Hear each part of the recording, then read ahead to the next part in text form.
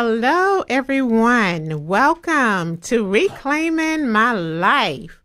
My special guest today, the beautiful Pastor Pearl Hale. Welcome, beautiful. Welcome. How are you? Can you hear me? I can hear you. I can see you. We are also Facebook Live. You look absolutely gorgeous. So do you. Thank you, Queen. You're welcome, and thank you so much. Look, we're talking about bruised to be used. Somebody's been bruised, but I tell you what, I know you got a story or two, but you don't look like what you've been through. Amen. Yeah, so let's get into the book. You know, you have a book, Bruised to be Used. And today, look, I'm excited about it because this is reclaiming my life. So, many of us have been bruised, but the part when you reclaim and you're able to share that testimony of how you overcame and how you trusted God and tried God and triumphed with God. Come on, Pastor Pearl. Amen. Amen. Thank you so much for inviting me on your show. So my book, Bruised to be Used, is about my many experiences with people who've had horrible stories of abuse and brokenness growing up in New York City. Mm-hmm. And when the Lord put me in a place where I didn't want to be, I was doing health insurance, helping people in some of the most challenged neighborhoods. Mm-hmm. And I met so many people in my travels, in my producing shows. I met people who've had horrible stories of abuse. But then God uses these abuses to shift one's thinking to become so he can make you a powerful testimony to be used to help others through what you've been through. And so it was out of that experience, mind-blowing stories of people and families, abuse, brokenness beyond measure, where God can still come in and heal that thing, heal that wound, touch that sore. You put a Band-Aid on the sore, but after a while it heals. So when you've been bruised, and the Lord took me up in Isaiah 53, the 53rd chapter, the 3rd verse, where it says he was wounded for our transgressions, bruised for our iniquities. The chastisement of our peace was upon him, and by his stripes we're healed. Yes, indeed. Yes. Amen. Amen. So Jesus took those horrible bruises, that horrible beating, so that God can use him to redeem man, so that he would have the power of transformation to be used to heal others through what he himself had to endure to help humanity. Yes. Thank you for that. I've never heard it, put into perspective like that, so thank you so much for that. Amen. Yes, indeed. Yes. When we talk about bruises, we're talking about bruises, emotional and physical bruises. So, Pastor Pearl, when, you encounter people who have been emotionally and or physically abused, bruised, how can you share with us, because we have some listeners today who are actually going through emotional and physical abuse right now. What can you give them about, the other side of it? So the other side of it, so some lessons in my book is that when you want help, you have to acknowledge that there's a problem and you have to seek God, but you also have to get professional help, because he used men and women to help us to heal.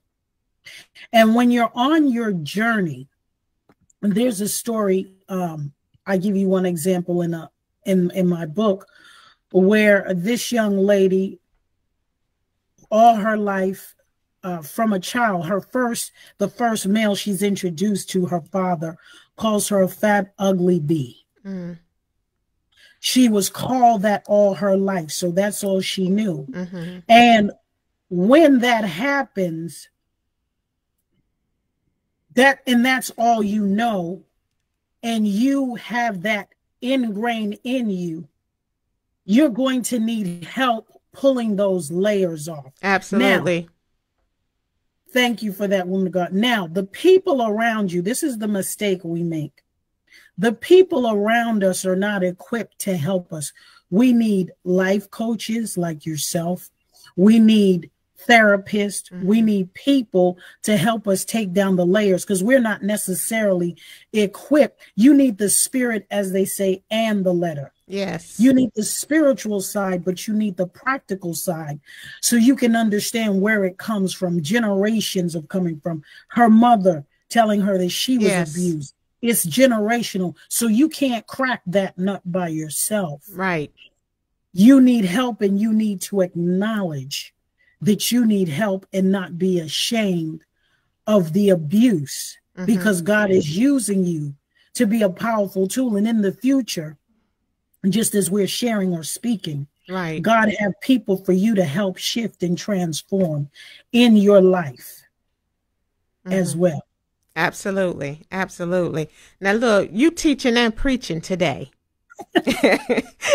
Look, I'm loving this, and also, I saw in your book, we talked about leadership, being bruised in leadership.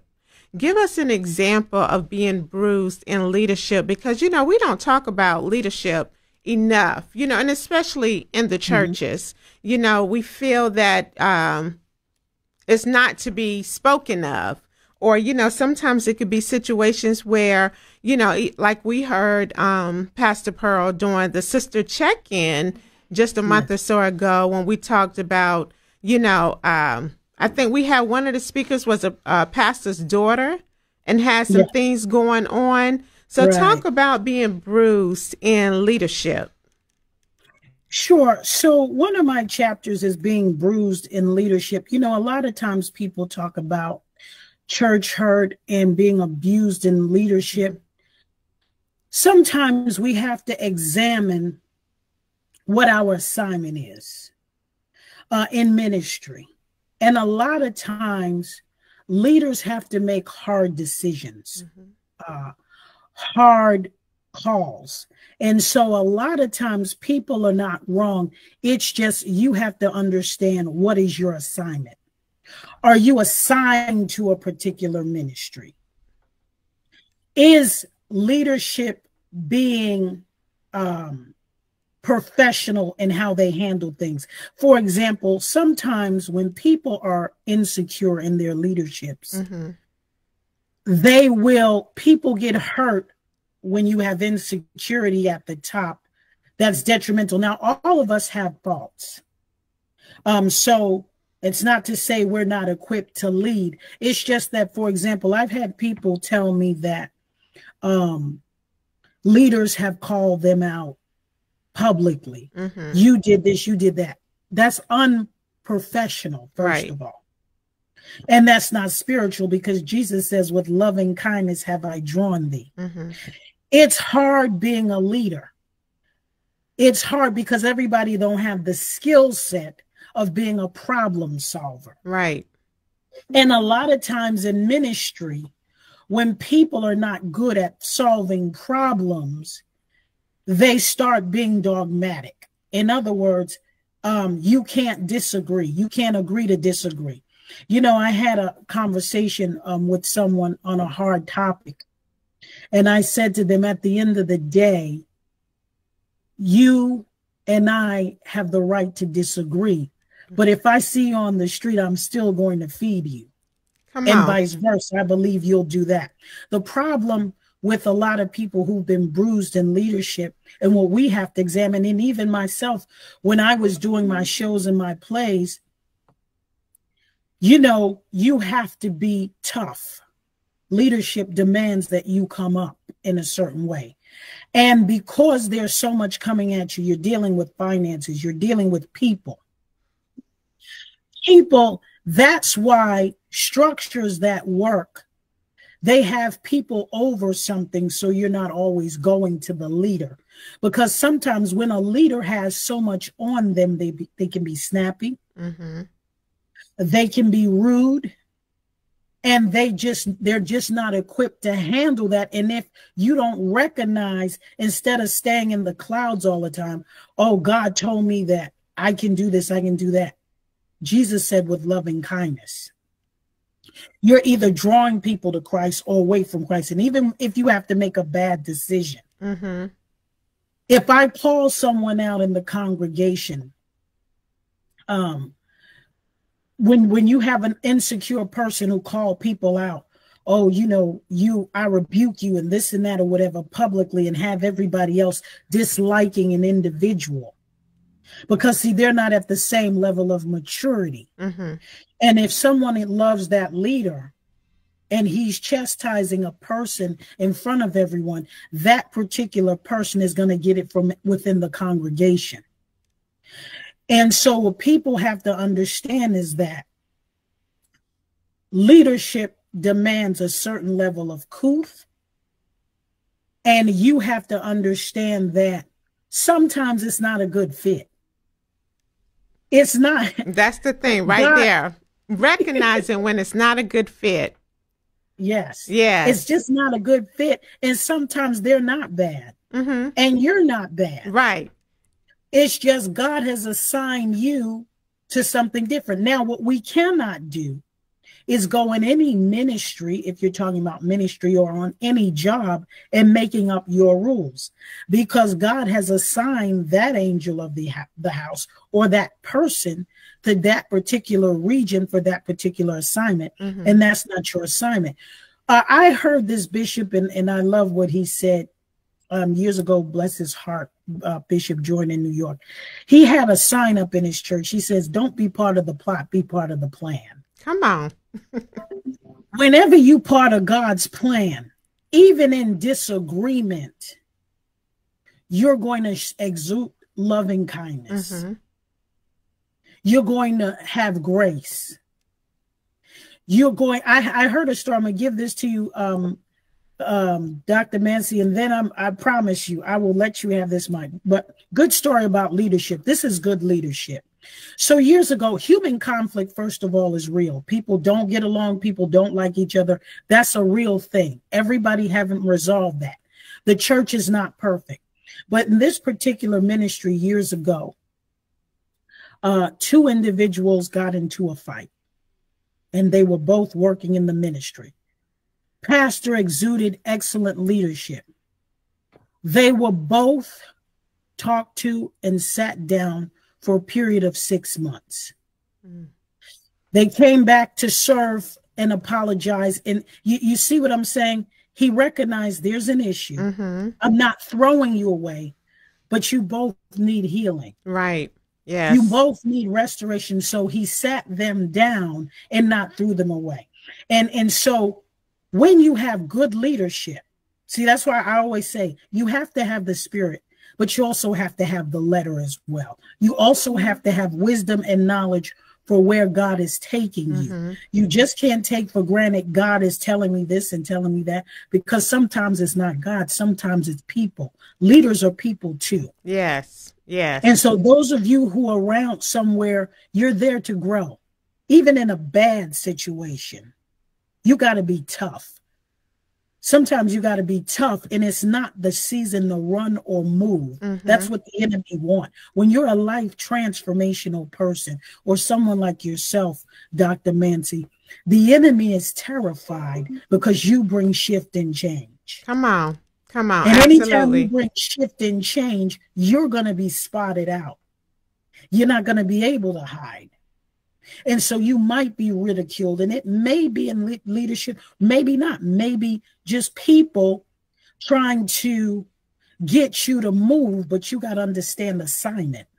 It's not about me. It's not about you.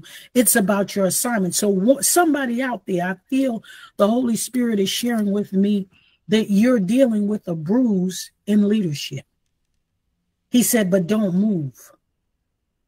Watch his salvation. Don't move, because it's for your growth. It's for you to grow in this situation. If you always run, that's going to be your life story. Mm-hmm. Wait until he releases you from the assignment. Look, somebody in the back didn't hear that. If you always run, come on. You'll always run. It'll be your life story. It'll be your life story. Like you, yes, yes. Somebody, and you can give people thousands of dollars. You can kiki, ha ha, whatever. Somebody ain't gonna like you. Mm-hmm. Look, y'all see, she's deep. The book is good. Y'all need to get the book. Bruised to be Used by Pearl Hale. And Pearl, Pastor Pearl, if you would, please let the people know how they can connect with you, how they can book you for speaking engagements and more. Sure. So you can connect with me. My email address is info@pearlhaleshow.tv. That's info@pearlhaleshow.tv, or at the pearlhaleshow@gmail.com. And you can also call me for speaking engagements as well, 646-889-2442. And thank you so much for having me. You are so very welcome. You know, y'all, we needed more time, definitely with Pastor Pearl. But as you've heard her say TV show, we didn't even get into it. She does have her own TV show, The Pearl Hale Show. But definitely connect with her. She has so much to offer. And as you can see, God is truly using her. But let me just leave you all with this. If you have been bruised, or if you are bruised from emotional and physical trauma, from relationships, and even, you know, as we talk about leadership, if you are a person who has been prayed on and not prayed for by someone in leadership, please know, like Dr. Pearl said, you know, speak up, speak out, unmute, because we want you to know that you can reclaim your life. Y'all be blessed. You have just heard Reclaiming My Life with life coach and author Claudia Massey. To get you